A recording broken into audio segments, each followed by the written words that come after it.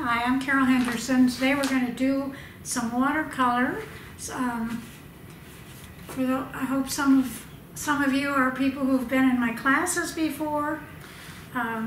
If so, glad you're here. But we're going to do something that's very simple. It is something that can be done just for fun if you're more advanced, but if you're just a beginner, I think you'll find this is easy to do. This is what our final picture is going to look like, something like this. No two watercolors are ever exactly the same, but we're going to want to try to do a little seascape with some beautiful sky. And let me talk about what we're going to use first. You should have water, and you're going to need 2 containers. Now, it looks like I just have one, but this container is divided. One is to clean your brush, and the second one is clear water to make absolutely sure your brush is clean so you don't mix colors you don't want to mix. Now, the colors we're going to use are cadmium yellow, I have yellow ochre, I have burnt umber, I have burnt sienna, cobalt blue, which is my go-to color for sky, but I actually have a little bit of French ultramarine blue too, which I may, for a nice sunny sky, I may add a little bit ultramarine blue. Now, if you don't have all those colors, you can probably do this anyway. Like if you don't have the ultramarine blue, but you have cobalt, that's fine. You may not have all the brown and yellow colors, but you can do this picture anyway. But those are the colors I have out that I think I'm going to use. Now let's talk about size. This is, I believe, 11 by 14 is the mat. And the reason I use a standard mat is because it's expensive to frame pictures. And if you use a standard mat and buy a standard frame, you can save a whole lot of money. So the first thing I always do is I decide what size I want, and then I draw that on my paper. That wasn't the right paper though. All right, I'm gonna draw this on my paper, just so I know what my boundaries are. Just do a light pencil. Now, the paper you use makes a difference in your final product. I'm using an Arches paper. It's cold pressed, and this is a board, so it's all glued down, so I don't have to tape it down or fasten it to a board. But if you don't have this, if you just have a plain sheet of paper, then I would suggest that you take masking tape and tape it down either to a board or to a table. Otherwise, it gets wrinkly, and that does affect some of your color tends to puddle if you don't do that. And sometimes we get a puddle where we don't want a puddle. So I think that's, I was also going to talk about the brushes. I'm going to use a flat brush. I'm going to use a round brush.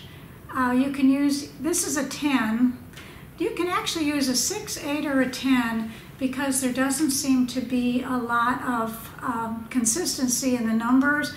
One brand's 10 is another brand's 6. So I'm using a medium-sized pointed brush, and then I'm also going to use a what's called a script or a rigger. When you put this in water, it comes to a very fine point, and we're going to use that when we get to do the grasses down here. We want something with a very fine point. If you don't have a rigger or a script or a liner, it's called, all 3 of those are the same brush. If you don't have that, but you happen to have, say something like this, a little tiny brush, you can get away with that. I like using this because you get a freer stroke usually, but if you don't have it, this will work too. We're not too fussy. All right, we're ready to go. Now the first thing I'm going to do is to make a mark on my paper. I want the sky and the sea to take roughly 2/3 of my paper. So I'm going to just roughly 2/3 of the way down.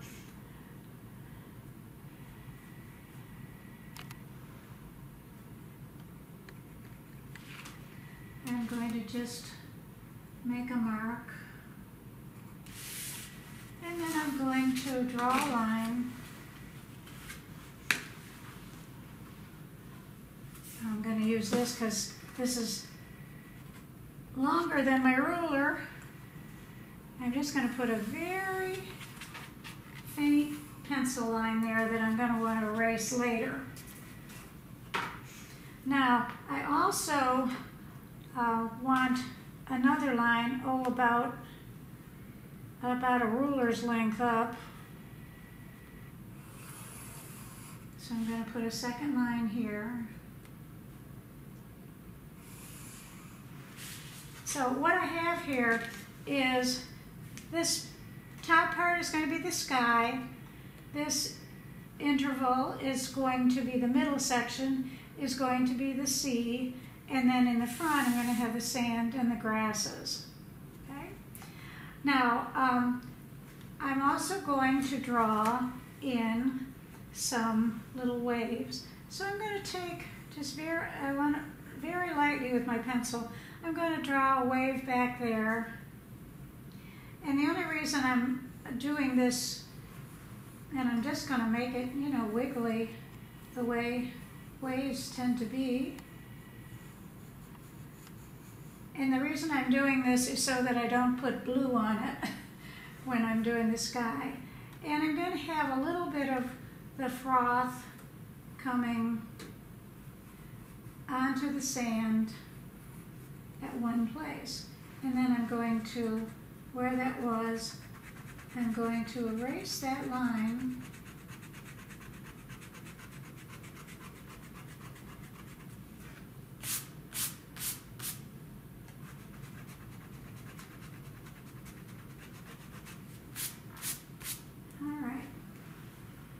So now I know where my waves are going to be. So let's start painting. All right, the first thing we're going to do is wet on wet. Now, in the interest of time, I'm going to use my mop instead of my flat brush, but you can use, if you have a mop, you can use it. If not, use your flat brush. Most people don't have a mop, so. But all I'm going to do is wet my paper. But I'm going to leave, I'm going to wet all of the sky. And I have to use some caution in how I wet it. I want it wet, but I don't want it sopping and I don't want it puddly. So if you kind of look at, sometimes have to tip your head and look at an angle. But you can kind of see where you have puddles. And if you find you have a puddle somewhere, you want to take the water off your brush and let it dry. Looks like I got a hair of the brush there. And if you can also see, here's a place where I missed it. So I want it all wet. Now if it's a little too wet, all you do is just fan it a bit. Or if you have a hair dryer, you can use that. Okay, so we want it wet, but we don't want it super, super wet. All right, now I'm going to mix a little of the cobalt blue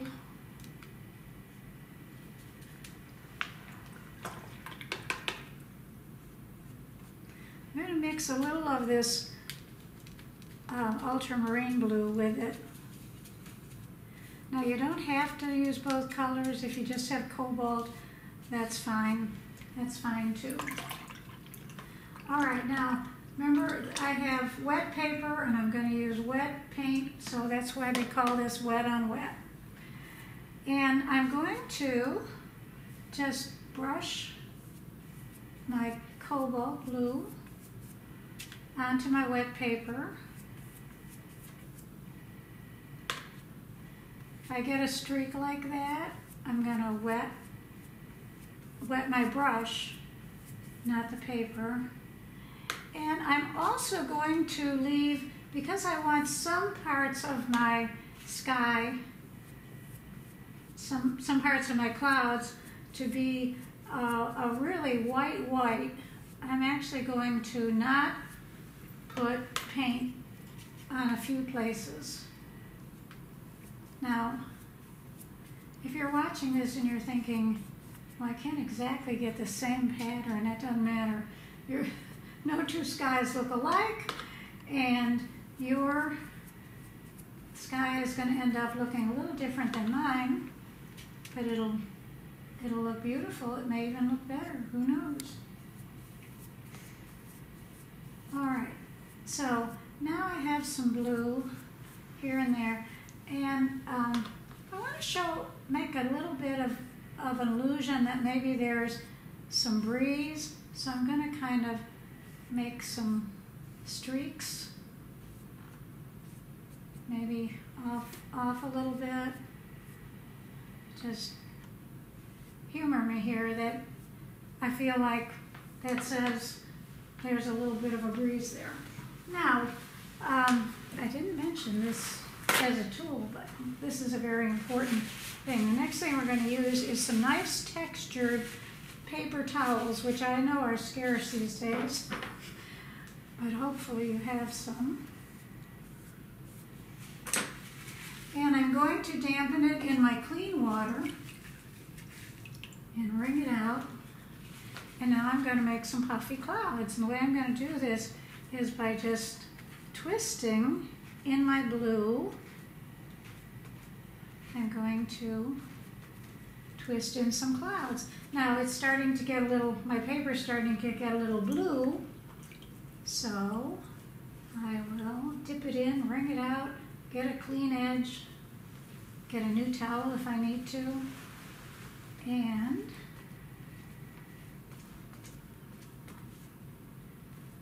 that's starting to look like clouds. Imagine that. All right, now I'm going to take a fresh one because now I've just added water, so I'm just going to blot it just a little bit because I don't want to get a lot of blooming. If you paint with watercolors, you know blooming is where two colors go together and kind of get blurry where you don't want them to. All right, now I'm going to change brushes, and I'm going to use the pointy brush because now I have all these white clouds, but as you know, the underside of a cloud usually is a little darker. And so I'm going to take a little bit of my cobalt blue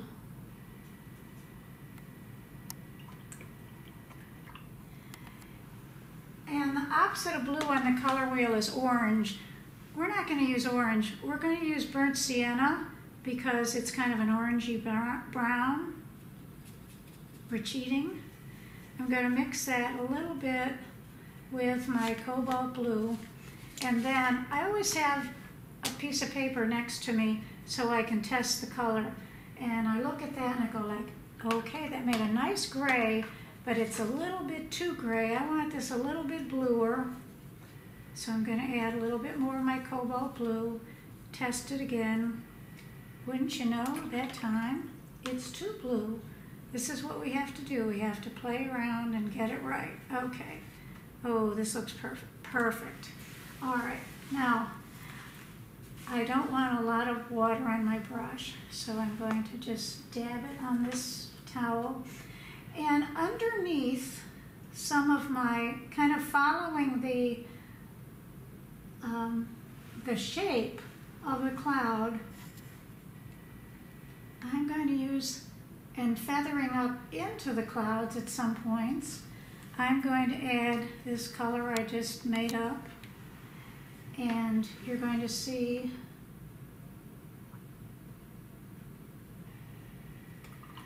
oh my gosh, I'm glad that happened because that was too dark. What am I going to do about that? Well, there's a couple of things I can do. One is I can clean my brush in the clean water side, and I can go over it and kind of lift some of that. That's more like it. And then I can also blot it a bit, and now it's perfect. Sometimes you make a mistake and you go, oh, I like that.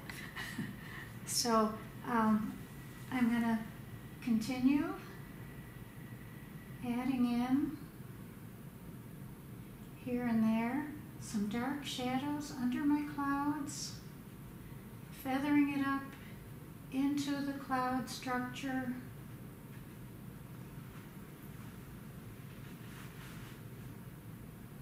Now, as you do this, and I hope you're doing this with me, as you do it, you know, just go with the shape of that your clouds took, and realize that what you're doing is you're showing that the earth, the clouds are actually creating a shadow on the bottom because not all the light gets through. So if you look up in the sky, and I suggest that you do this a lot, when you look at the sky, you'll see that usually where the clouds are massed and underneath, you're going to have some shadows. And that's what gives it substance and shape, actually. So I think that's enough for me to do right now. If I were finishing this painting myself completely, I would probably add a little more shading, but I don't think you want to watch me shade for 10 minutes. So, and you can do the same thing. We're going to go on and work on some of the rest of it.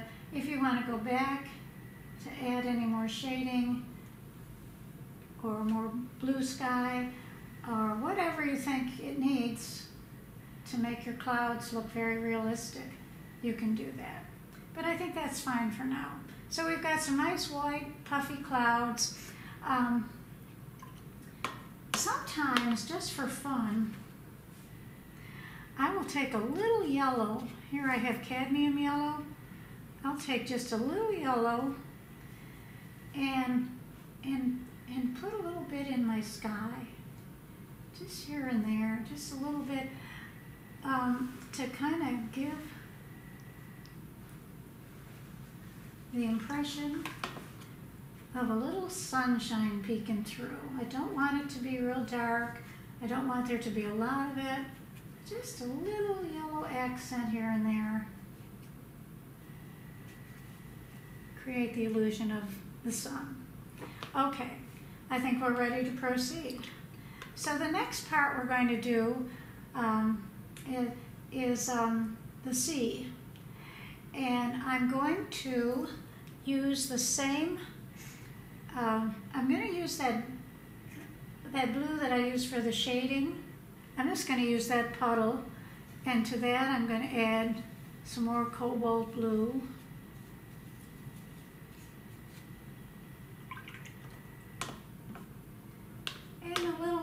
Of the, what is this called? Ultramarine blue? French ultramarine.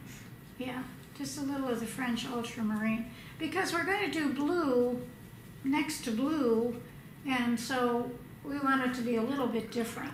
And I'm going to add just a touch of the burnt sienna to this blue. Again, just a touch to make it a bit deeper. So now I have a blue that looks like that. So now, and sometimes you have to turn your paper to get it. So I'm going to turn mine. I'm going to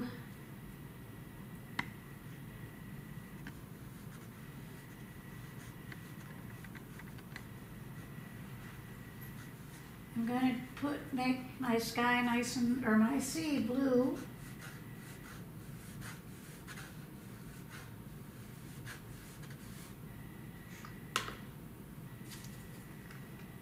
I'm hoping I made enough paint.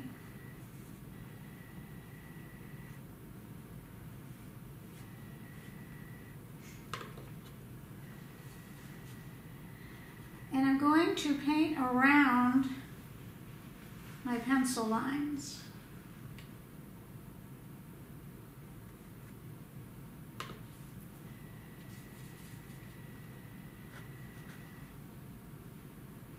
Because I want to leave those white. Now, if you have masking, you could have masked those, which is you color with a waterproof liquid called a masking fluid, and that way you can just paint over it without having to go around the lines carefully. But I figured not everybody has masking fluid, so we'll just do it this way. Now, I need to make a little bit more of this color. Always a good idea to make more rather than less, but sometimes, I guess we all do it, sometimes we don't exactly guess right. Alright, so going around. I'm doing this rather quickly. I might be a little more meticulous if I wasn't. But now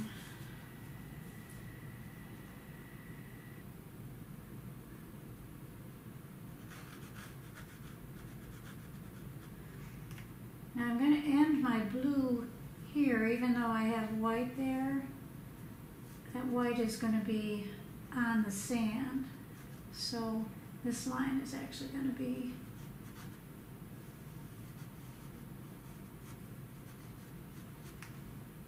even.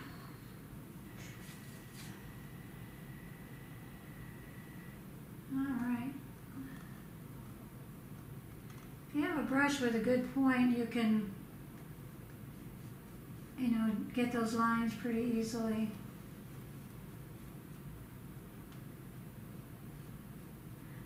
One of my core beliefs in watercolor painting is that if you're going to, for some brushes you can kind of go with a kind of cheap brush, but your workhorse brush, your 6/8 and 10s pointy brushes, the better quality you have, the better results you're going to get. They make synthetic squirrel brushes now that are actually very good. Not sure who decided that squirrel was a good thing to use for brushes, but whoever did, we can be thankful.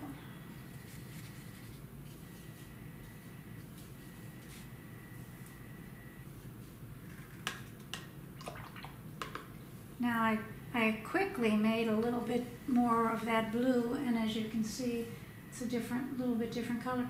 But I wouldn't even fuss about that too much, because if you look at the ocean at any given time, it's not just one color. It's a mixture of blues and sometimes greens and grays and browns, and depending on the time of day, where it's shallow, it'll have more of the color of what's underneath. So you're not looking for a real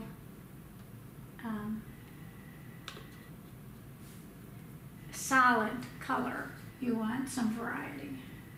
So I'm just going to add a little bit more blue here, and then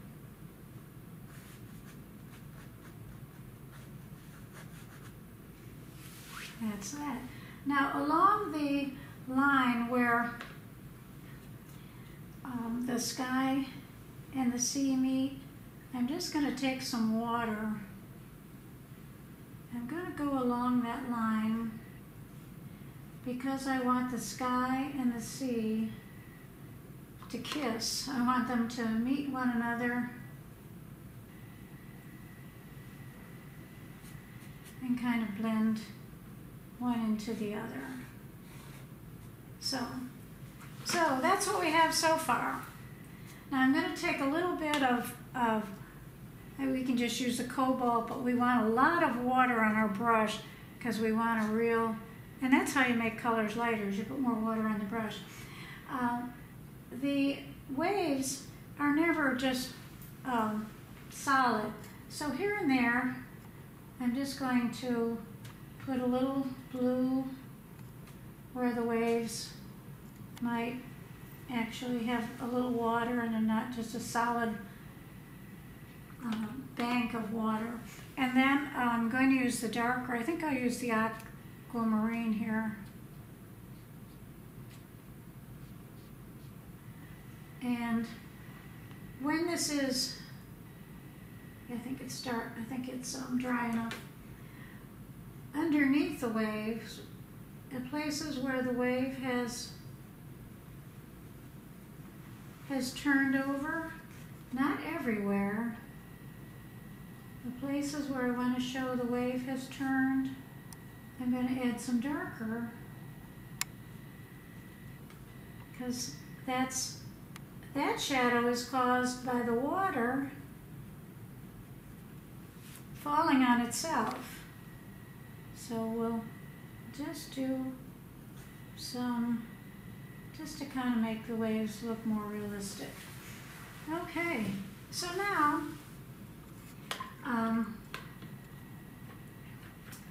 one of the, I see I've got a little blooming there that I don't want, so I'm going to try to smooth that out, and it's because we're working a little quickly and it's not always as dry as it should be. Okay, all right. Also, if you have blooming, you can, there's a product called gum arabic that you can add to your paint so you don't get bloom. I don't know why I got so much blooming there, but we did. Anyway, okay, now we're ready to look at the sand. So, for the sand, I'm going to use the flat brush.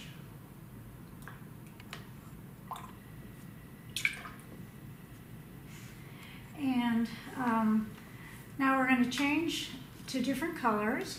For this, I think I'm going to start with the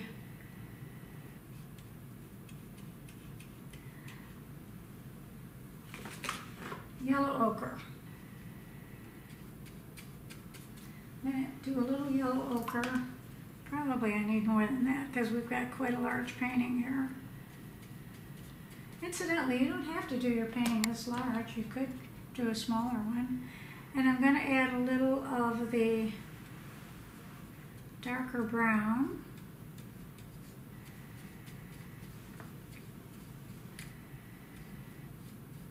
Okay, that's a color I think I like.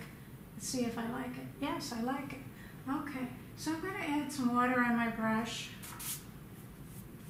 And I'm going to use this as my base color. And right up here next to my waves, I want it a little darker, but then I want it lighter here, so I'm going to put a lot more water on my brush so that I can get a lighter, much lighter color.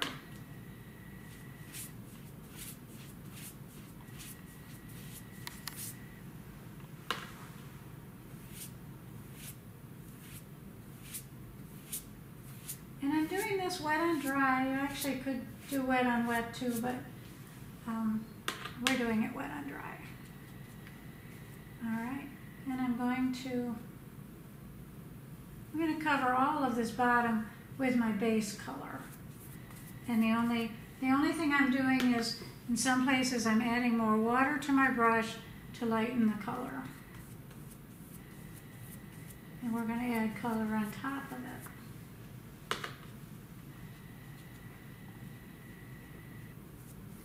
And because this is wet on dry, I can kind of scrub, whereas with wet on wet, I'd have to make sure I just did a very fluid motion. But when we're doing dry, we have a little bit more, it's a little more forgiving, I guess. Okay. So now I have a base color. And to this, I'm going to add some burnt umber. Now ideally, this would dry at this point. So, I'm going to show you what to do, but if I were you and I were doing this at home, I would let it dry at this point and then continue on.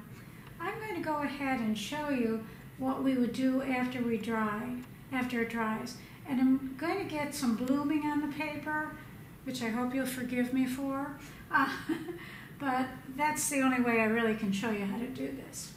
So, up here, I want to have kind of a gray color.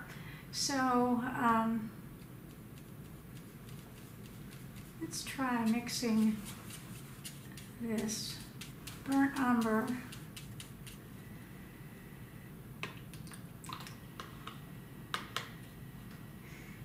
with some of our cobalt blue and see what we get. Oh yeah, that's good. That's about the color that I want. Okay, so up here, I'm using the flat side of my my flat brush, but the narrow side, I guess is what I mean. Yeah, the narrow side. I'm going to start by, I'm going to just put in some of the color there, and then I'm going to, using the flat side of my brush, I'm going to brush into the water here because this is going to cover some of the water. Now you don't want to do it all in the brown because we're going to add some other color just for variety. So, but using this, we're going to kind of just willy-nilly. That's one of my favorite way of painting. It's just willy-nilly. We're going to just add some of this, and I'm going to have them going mostly this way, assuming that the wind has picked up a little bit. I'm going to, wherever I want a little interest, I'm going to actually use my round brush at this point. I'm going to add in a little bit of brown. You notice that at some point I'm letting it go out to where it kind of leaves some of the paper showing. That's kind of a dry brush technique, but it also is good for giving the impression of sand. So I'm going to use this color a bit, and I'm going to carry this out. And I've got grasses, and I've got some sand. Okay. Now I also want to do a second color. I'm going to use the yellow, cadmium yellow. Yeah, that's actually, I'm going to add a little blue to my cadmium yellow here too. Although that's going to make it kind of greenish, but it'll also hopefully gray it down a little bit. Yeah, that's more like it. Okay. All right. So I'm going to add in some here and there. I'm going to add in grasses of this color. I'll scrunch in a little bit of this color here and there, carry it out. until we have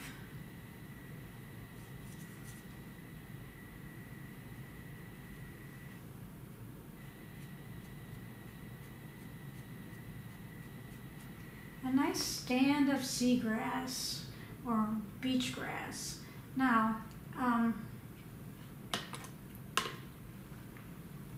this looks a little lopsided because we got all this in this corner. So all we're going to do in this corner is we're going to take some of our burnt umber. I don't want it quite that dark, so I'm gonna just put in some burnt umber here, just kind of willy-nilly. And then while it's wet, I'm going to wet my liner brush, and I'm going to pull out. See, I'm not actually painting. There's no paint on this brush. I'm pulling out the color that I just put on it. And I'm just making some nice seagrass here. Okay? Now, as a final touch, I am going to put a little of the burnt umber on my brush. I'm going to make sure it's not too much. And I'm going to put just a couple of the darker, just a couple darker pieces. And I just scrumble. I call it scrumbling. I don't know if that's an official term or not, but I scrumbled in a little bit. Now to finish it off, we're going to do something that's, I think, is fun. And to do it,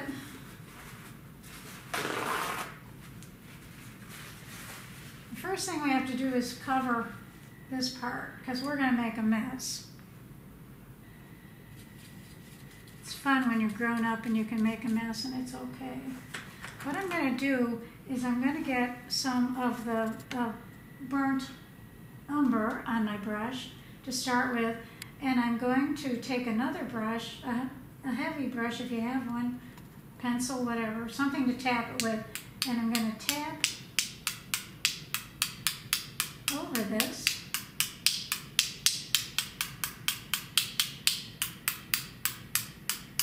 And what I'm doing is adding sand texture. I'm going to wet this brush a little bit more. I've got a very fine texture now. Get a little bit more burnt umber. If you're not sure how it's going to turn out, just do it up there first. And then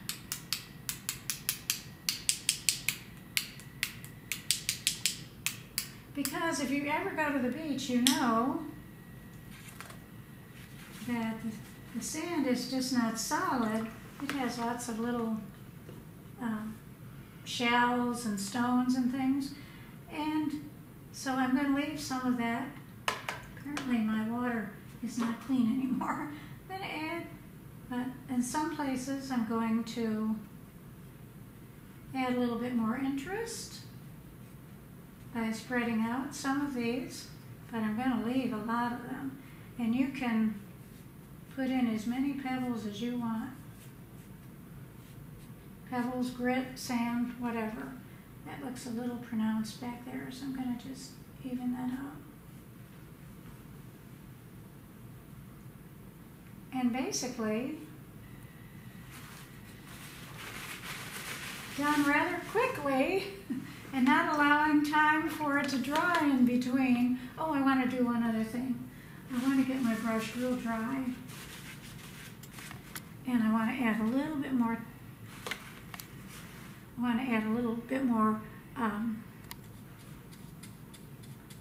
Dry brush. I'm going to try this on the edge, because with dry brush you kind of want to get this where the hairs on the brush are separating, so that you get this wonderful texture. And I'm just going to add a little bit of that in this section, just because I feel like it needs it. And that's it. And there you have it. This is our original. And our copy. And as you can see, they're a bit different. But this one, of course, we did in a little bit of a hurry. We would have let some things dry in between, so we wouldn't have gotten that little blooming. But all in all, not too bad.